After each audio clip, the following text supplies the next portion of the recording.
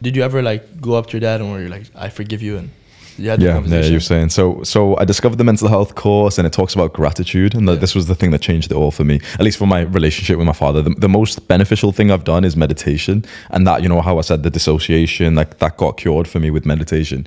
But with gratitude, that was the thing that resolved my family issues, at least on my side. That this lecturer in this online course, she gave out this task to journal about some things that you're grateful for, and eventually I took like another course that said, oh, you know, like another form of gratitude practice is to write a letter of gratitude to someone, and to specifically try and do it to someone that you have some problems with. So I chose my father, and I'm sat there with an empty page, hating him, swearing at him in my mind, thinking, no, what have I got to be grateful for? Do you know what I mean? Like he abused me, he was violent towards me, he was violent towards my brother, my sister, my mom. I've hated him my entire life. Never once thought a positive thought about him. But then doing this practice with this empty page in front of me, and then I start to write, okay, you know what? I've just started to work full-time jobs. I'm 23 years old at this point. I'm 25 now. And working full-time sucks, bro, especially for a job that you don't want. So I'm thinking, wait, my father's worked more than full-time, like 2 jobs most of his life to provide for us. My mother is a housewife, so she doesn't work. It's very traditional. He's putting in work, so I'm grateful that he's worked so hard.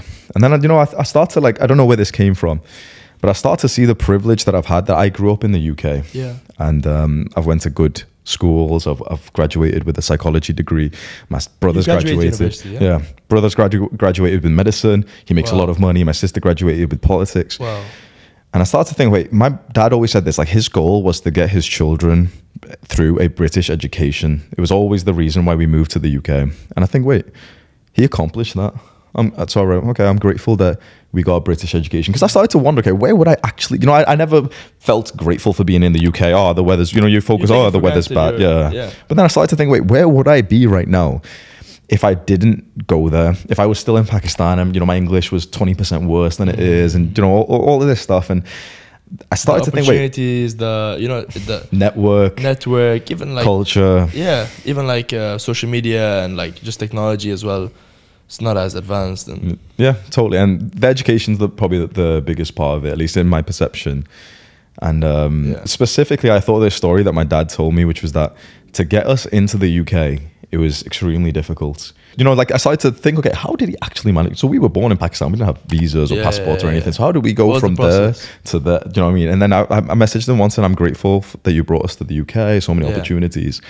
And I don't ever talk like that to my dad, right? And he replied back with like 20 messages. And the first message he wrote back was, in Pakistan, I had 500 men working below me who called me sir, and I had high status, a really good job that I liked. In the UK, I've worked as a labourer for 20 years. He works as a taxi driver. He's been beaten up by people who get, the racist guys get in the taxi drunk, they beat him up. And so every now and then, like every 6 months, he comes home with like bloodied up face and shit. He's worked in a corner store, same thing. You see the worst of British society when the guys are coming in to buy alcohol. They don't have ID, they're 17 years old, so they start throwing shit on the floor. I remember I used to go to the corner store sometimes to like, you know, help my dad with some things and spend time there. And people, like older guys from my school or something, would come in and be racist. Oh, you smell like curry. You know, he's seeing this shit, and like, you know, it only just hit me. It's like, why was he working sacrifices? You know, you don't really, like, at least I, for a long time, didn't really think, why is he here? Well, because of me. It's not like he wants to work this job. He's here because of me. And then, you know, like I'm getting really emotional messaging him.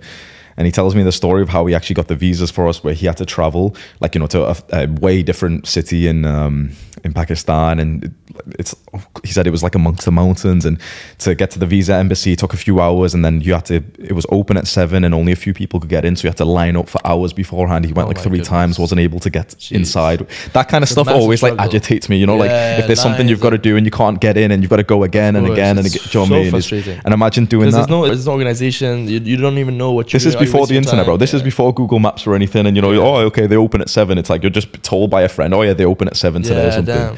And he told this story, which I told Sam recently, that he would line up amongst all these guys to try and get in, and he would always see richer, more successful people drive up with their drivers around 6:55, get out, and then trade places with their servants who had been waiting for them. Essentially, they had outsourced the position in the line.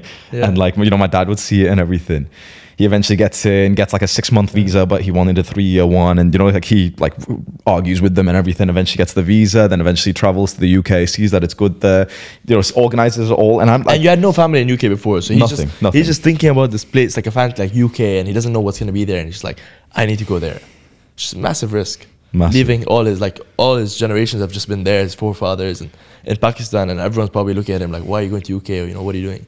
The status, it's interesting we spoke about status before this, because the status hit that he took for me, because he was really well up in Pakistan, you know, literally guys calling him sir. He was high up in a paper mill as an engineer and everything. And in the UK, he's a taxi driver. Damn, yeah. He took that status hit for me, for my brother, for my sister, so that we could have a good education. And for the first time ever, so I'm writing all this down, writing the gratitude letter. For the first time ever, I'm seeing the positive sides to him.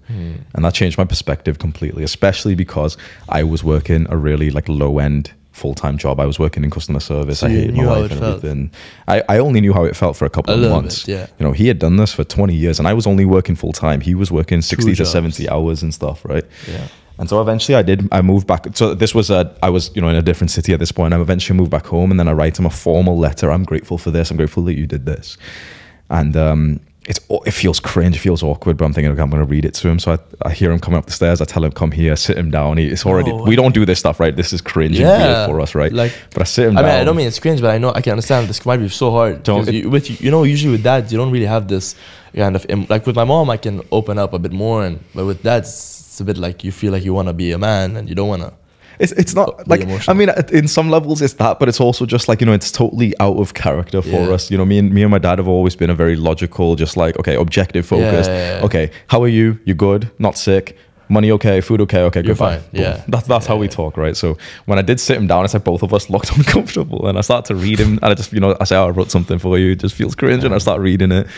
And, you know, I'm grateful that you brought us to the UK. I'm grateful that you've worked so long, so hard for us. I'm grateful that you've provided as a father with, you know, a housewife as well who's not making money or anything, as a one man. I'm grateful that you've taken jobs that you probably haven't even liked just for us. And I begin like, you know, tearing down. He's tearing up a bit as well. And I give him the letter, and it's all okay, right? Then so that's how it, like, you know, our relationship changed. But one extra part of this story is that, like, about 2 years later, so just a few months ago, I mentioned it on a video, this story. And I mentioned it again to my dad. Oh, you know, I just told that story. And he like gets really happy, and he just opens up his wallet, and it's in there. When was that? 2 years later? Yeah. No